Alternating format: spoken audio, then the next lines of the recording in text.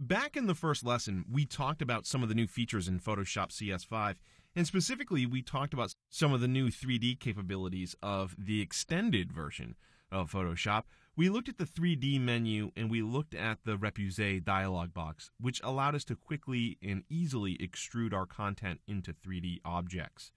I want to look at that again in a little bit more detail this time, but again, bear in mind this is not a 3D class. There's still so much information about some of these 3D tools that I could create a complete separate course just for 3D inside of Photoshop, and possibly someday I'll do that. But I just want to give you some insight to how you can work with 3D and how you can quickly and easily create great three-dimensional content inside of Photoshop without the aid of a 3D program.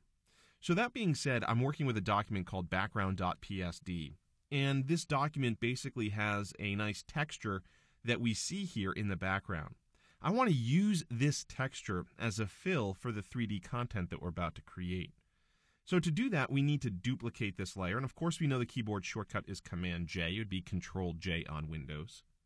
With that as a duplicated layer, what we can do is come up to the 3D menu. And again, it's important to remember that you need the extended version of CS5 in order for you to have these options. So under the 3D menu, you want to choose New 3D Postcard from Layer.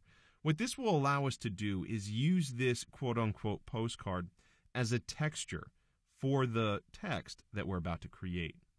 To use this as a texture, we need to open up our 3D panel. So you can go to the Window menu, and under the Window menu, you can choose 3D, but you'll notice I have it docked down here towards the bottom. Now what we want to do is we want to go into the Materials section of the 3D panel. If you come up here, you can click on this button. It's now inside the Materials section. The next thing that I want you to do is come down here towards the bottom, and I want you to make sure that you have the 3D Select Material tool highlighted. Go ahead and highlight that. This is the content that we want to use as a texture, the content on Layer 1. So in this drop-down menu here, where we can see all the different textures that are already loaded with Photoshop, we can come over to the far right here and click this flyout menu. And what we want to do here is select the New Material option. And this is going to open up a dialog box allowing us to name this new material. I'm going to call it gray_matter. And go ahead and click OK. Now that texture, that material, has been added to this panel. So that's all we needed to create that postcard layer for, is to basically create this material. So we no longer need this layer. We can go ahead and trash it. And of course, we do want to delete it, so I'm going to go ahead and say yes. Now what we want to do is we want to add some text to this document. But before we do, I want to be able to tell the difference between the text that we're about to create and this background layer. So I want to desaturate this background layer to take out any color values. So we can come up to the Image menu, and under the Image menu, we can choose Adjustments, and from here, we can select Desaturate. You'll now notice it's black and white. There's no color values. Let's go ahead and choose the Text tool. You can use whatever font that you want and type in a word. I'll type in the word robot. That looks pretty good. I'm going to select the text. I'm going to choose a gray color for this text. I'm going to come over here and choose one of these mid-gray colors. I'll go ahead and click OK. I'm then going to select the Move tool and position it somewhere closer to the center of the document. Again, that's not all that important, but I kind of want it in this area. With this text layer as the active layer, you can come up to the 3D menu, and under the 3D menu, you can choose Repoussé, and we're going to go ahead and extrude this text layer. Now remember, we could also do this to a layer mask, a selected path, or any selection that we had in the image. But in this case, we just want to work with the text layer, so I'm going to select that option. And again, a dialog box will appear letting me know that this text layer needs to be rasterized before I proceed. That's fine. Go ahead and click yes. It'll take a moment. The dialog box will open, and you'll notice that Photoshop automatically extrudes this text. So if we want to manipulate this, we certainly can. We can adjust the depth. I'm going to go ahead and type in 1.4 to increase the depth of that extrude a little bit.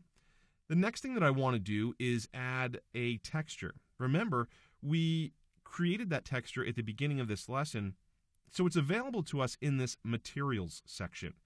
We can apply the material to either the front, the bevel, the back side, the side, or a second bevel.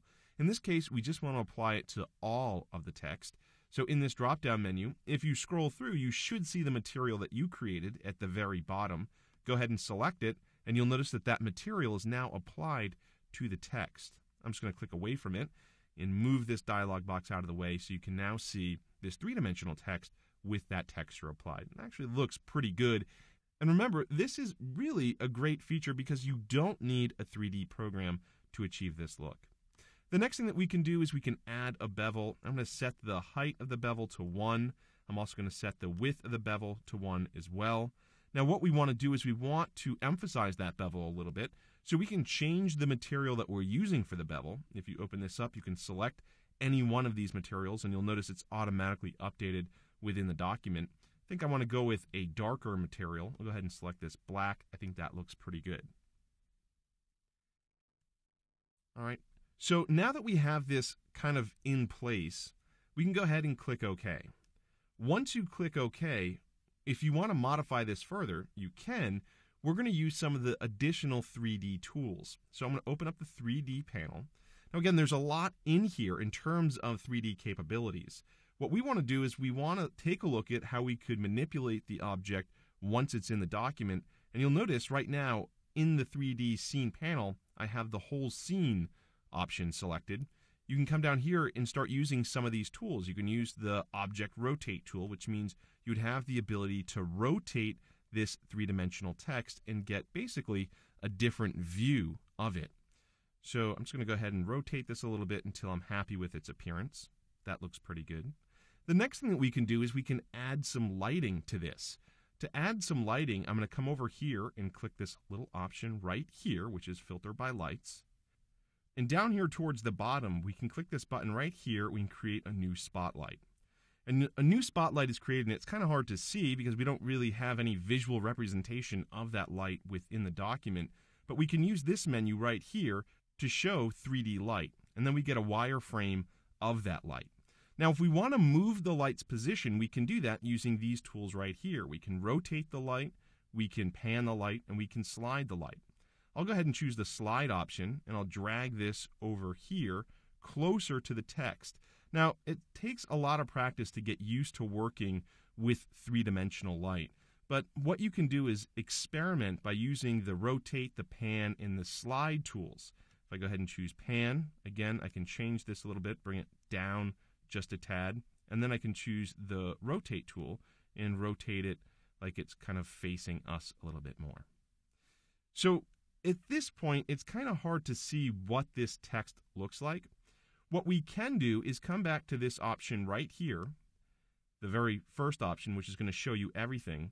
And what we want to do is we want to get a better render quality. Right now, the quality is set to interactive, but if you choose Ray Traced Final, it'll take a few minutes. It's going to go through step by step and increase and improve the rendering on this text. Now, at any point in time, you can cancel it by clicking away from the 3D panel and choosing something else. But as it renders through, you can see we're getting a much higher quality 3D looking object.